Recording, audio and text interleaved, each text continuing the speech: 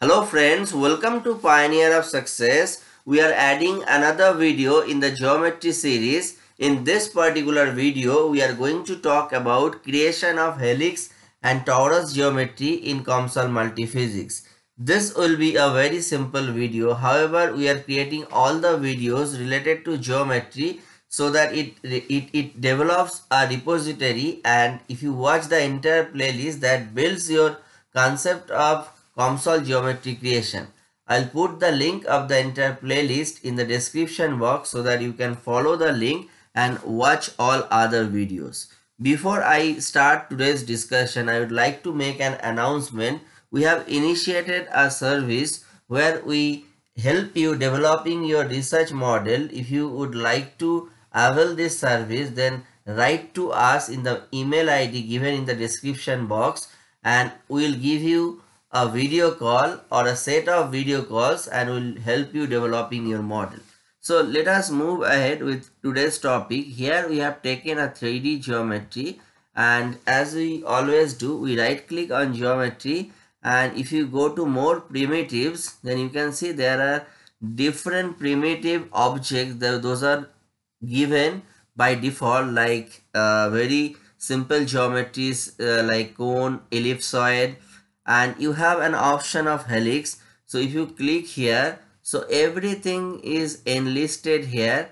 So by default something will come automatically, so you just have to click on build selected. If you click on it, you will see your helix geometry is created. Now you can actually manipulate the thing so that you can alter this particular helix. First of all, here the number of turns is equal to 3, so you can see 1 2 3.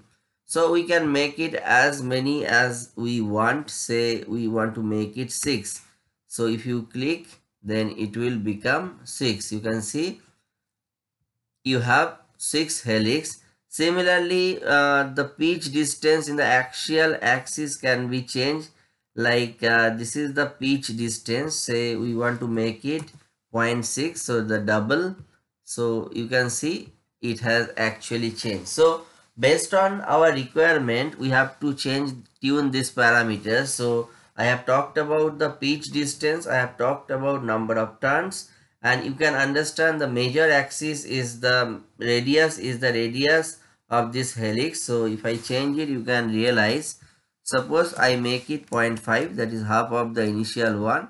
So you see the the circle radius of the helix decreases, and this is the minor radius or the radius of the tube.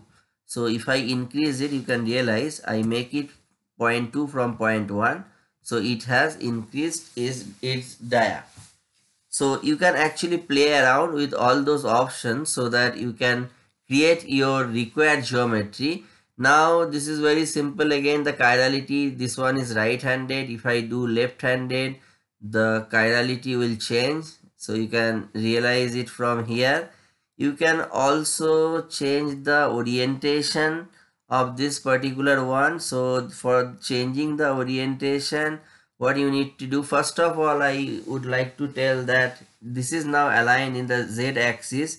We can align in different axes as well. Say we click on y axis and build selected, so now it is the axis in the y, aligned to the y axis, this direction.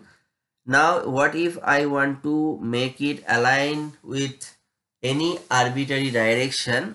For that you have those options. Say in the Cartesian coordinate, you can actually choose the coordinate so that we can actually change it. Suppose I want to make it diagonally, so if you make all the points 1, so then it will be diagonally placed. You can see this is diagonally placed. So you can play around with these values so that you can orient your helix as per your requirement. Similarly, you can choose the option of spherical coordinate, and you can actually change this theta and phi angle so that your orientation changes. Suppose I arbitrarily choose theta is equal to 90, so this is how it changes. So you have multiple options for tuning all those things. You can actually tune it and you can have the required geometry. So this is a very simple thing. This is about helix. So we have talked about it. Let us disable it. And now there is another option, torus. So that will also be given in the more primitives.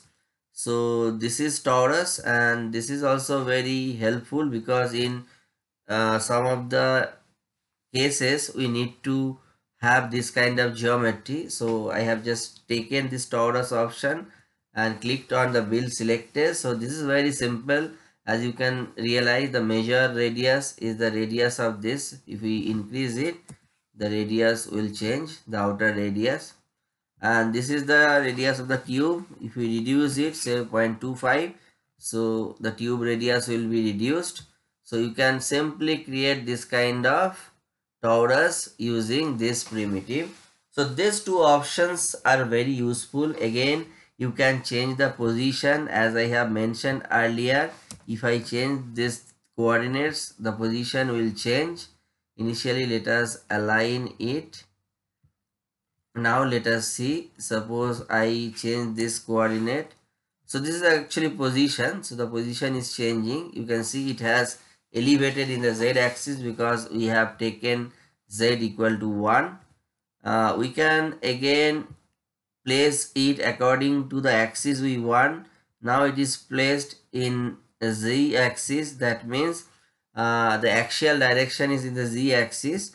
If you make it in the y axis, then the axial direction would be y axis. So you can see the torus is placed like this way, and if you cross the torus, then it will be in the y direction. So the normal direction is the y direction. Similarly, you can choose coordinates in the Cartesian axis. Again, I want to make it placing in the diagonal axis. So I am making all the things 1. So you can see it is placed diagonally.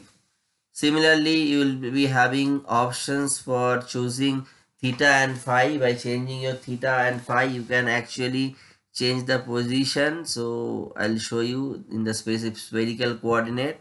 Suppose I change the angle to say 90 degree. You can see the orientation will change. So those are the options you can play around. I guess this was a very simple technique and you understood all of this. Today I stop here. Before I end the video, I would like to request you to subscribe to our channel so that we get more motivation to upload videos.